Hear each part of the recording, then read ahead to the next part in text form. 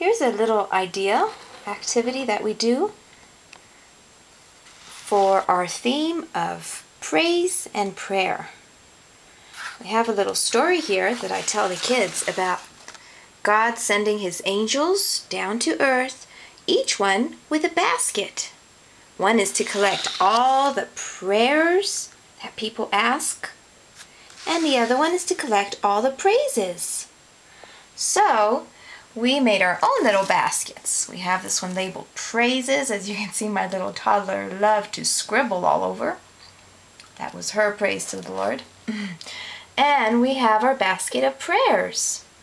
So, I use something that I have a lot of. I've been collecting a lot of marker lids, so that's what we use. They're colorful and fun to hold and to grasp.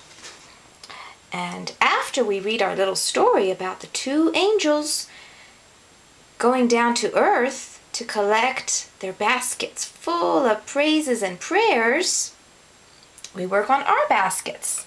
I have here a little container with a nice lid that's kind of bendable, and we made a little arrow, and I wrote on it, if you can see, it's not so clear, it says, "Thank you, Jesus," with the letters all around. It spells, "Thank you, Jesus." It's to remind us to thank the Lord for all our blessings and everything that Jesus does every day. Because if we really think about it, we probably have more prayers than praises throughout our day. That's the story. That's what this story explains. The angel that came back to Jesus to give him the basket full of prayers was full, and she was beaming and so happy with so many prayers to Jesus. "Oh, please bless my mommy. Please bless my daddy. Please supply me a new bike. Please, Jesus, can I have a new dolly?" All those prayers that we pray every day.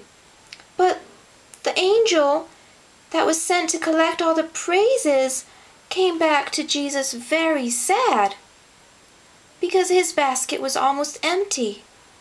So that was a good story to remind us to praise much more.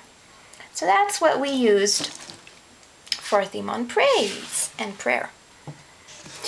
And so what we do, we take our little arrow here, our little can, and we take turns and we pick it. It doesn't spin very well, as you can see. I'm still working on trying to find it just right. And we work up and we land on one of these letters that says "Thank you, Jesus." And we open our can and we have to thank Jesus. Oh, first, we have to thank Jesus for something that starts with the letter S, because we landed on S. Thank you, Jesus, for sunshine. And in here is full of jars.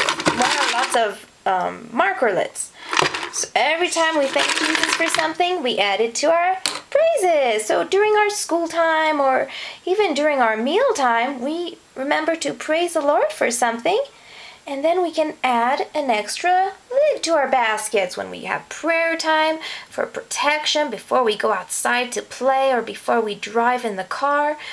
We make sure to pray, and then we can come home and add another little lid to our basket. So at the end of the day, we see how we've done. Have we balanced them out? Are they pretty much the same? We can count them, we can sort them, and it's a good reminder to praise the Lord.